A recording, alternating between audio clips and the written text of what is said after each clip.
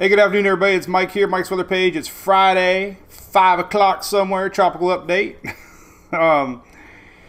Trying this new quickie format on YouTube, so if you like it, please subscribe and comment and try to share so we can get our numbers up here on YouTube. I think it's going to be a long-term hit the more we do it. Short to the point. So here's what we got for the tropics. This is my page, of course, Mike's Weather Page. I'm going to start out by, we're going to look at this tropics map. I'm going to kind of just go over everything, what's happening right now. We had Hurricane Danielle form today. Made some big headlines, breaking news. You know, you probably saw breaking news, Danielle in the Atlantic. Well, it's really not going anywhere. It's just kind of going to sit out here and not really affect anybody. So that's that. This little guy we've been talking about for a few days now, it's fizzled out. There's a lot of cool water and wind shear, dry air, so it's not anything. This is what we're watching right now. This is called Invest 91. We've been talking about this for a long time. So the majority of models I'm going to show you are having this thing recurve. Could go east of Bermuda. Some of the models have wiggled back closer to Bermuda. So if you're in Bermuda, definitely keep an eye on this for later next week, middle next week. Make sure it doesn't turn towards you. The bigger question is if this thing stays weak. Talked about it yesterday. We could see this thing maybe try to sneak a little closer to the Bahamas and southeast, maybe east coast. So basically U.S. Bahamas. Weaker systems go west. They're less influenced by upper level winds. Sometimes they miss these turns and go a little more west. So we're going to see. That's an outside chance, but it's definitely showing up on some models again this afternoon. I'm going to show you. There's nothing to worry about as of now. This area is 70% chance from the NHC, so could become Earl. That's our next name on the list. Here's what it looks like. TropicalTidbits.com, great infrared satellite. This system's always had an attached blob to it from day one. The main core is this guy right here, not this. This is actually bringing a lot of rain to our friends down the islands. I know we have a lot of followers down the Virgin Islands and the Lesser Antilles and all the little islands down there. So you're getting some pre-effects of Invest 91. Invest 91 is definitely scooting off.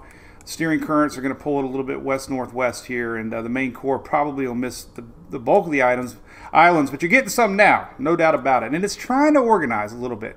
I didn't have this map pulled up, but let me show you real quick. There's two things short-term that this thing has to deal with. This is off my page, obviously. This is your system right here. That's the core of it, not this. But we got this dry air, and it's going to have to battle through that, and we have a lot of wind shear ahead of it. So it's going to have a rough couple days ahead. That's why this scenario of being weak could possibly pan out. Nothing to get anybody worried about. I've just seen it over the years a lot. The systems just end up trekking a little bit west because they're weak.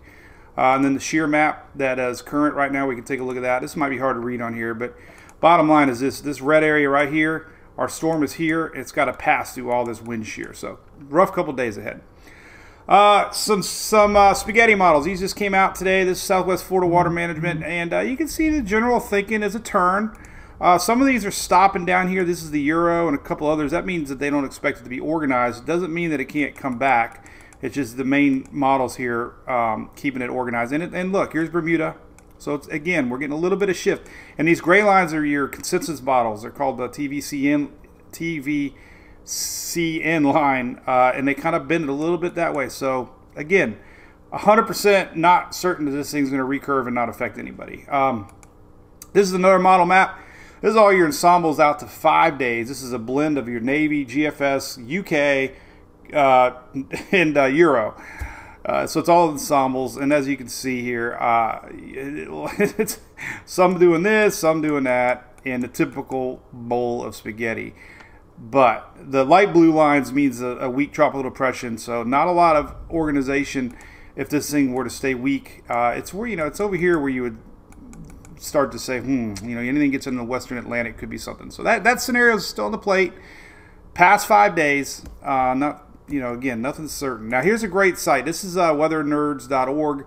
This is your blend of ensembles. I showed you this yesterday. Very curious. I like to do these little quickie updates after the 12Z, which is your afternoon models run. And we still have some European ensembles at 10 days, kind of going a little bit, enough to just keep watching. That's all I'm saying. Yeah, probably two-thirds take it this way, 1/3 take it that way. So it's still on the plate. So that's all we're going to talk about that. Still looking at some golf activity the following weekend. A little bit of moisture coming down. We got a lingering front I'm going to show you here in a second. But a few little members saying that. Then we had a wave that we've been talking about too that's expected to come off of Africa next Tuesday.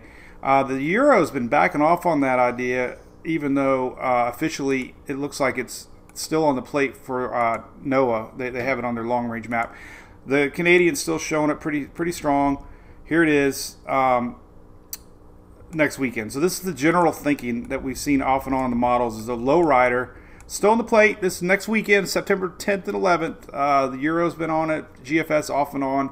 CMC. So just keep that in the back of your mind. That's the following weekend. That could be the next thing. Coming off Africa Monday, Tuesday. And in case you're wondering here too, also, this little guy right here, this is the Canadian showing Invest 91 turning up and organizing close to Bermuda. And that would be the following weekend, towards the following weekend. So again, big questions if you're in Bermuda and really the east coast of Bahamas. You know, we're watching Invest 91 close because these things can be sneaky. As far as the ending of our little video here, the big story I guess is kind of fascinating to me is that we got a lingering front here, and these purple and white dot or shaded areas are rains 6, 7, 8, 9, 10 inches plus. It's been bouncing around Texas. Sometimes these little low pressures could dip down into the Gulf of Mexico and form, and that's just a really out there possibility. A couple models have been showing that, but if you look at the model map here, just pretty much going forward, this is Saturday. Now you're going to see this thing set up. Here's Sunday. Look, it's lingering front Sunday. Monday, let's go right here. There's Monday, lingering front. And Tuesday, lingering front, Texas rains, and this is last all week. Little low pressure here on Wednesday. Lingering front on Thursday, Friday, and Saturday. I'm telling you, it hasn't gone that far yet. But even Friday here, we got a little low pressure showing up. So just always keep your eye on these. Not saying it's going to happen, but these lingering fronts sometimes can get something going in a tropic. So that's where my head's at. It's 5 o'clock somewhere. If you didn't see our ABC commercial today, check it out. If you wanted to support more, we have a great subscription offering here on YouTube that they offer. And also, you go to my website here. We would love to see you join up and be part of our brew crew. It is right here. Boom. And a lot of perks. So check it out. Thanks for watching. We'll do it again probably tomorrow. We'll do one tomorrow. So we'll see. Have a great weekend. Great Friday night. Bye-bye.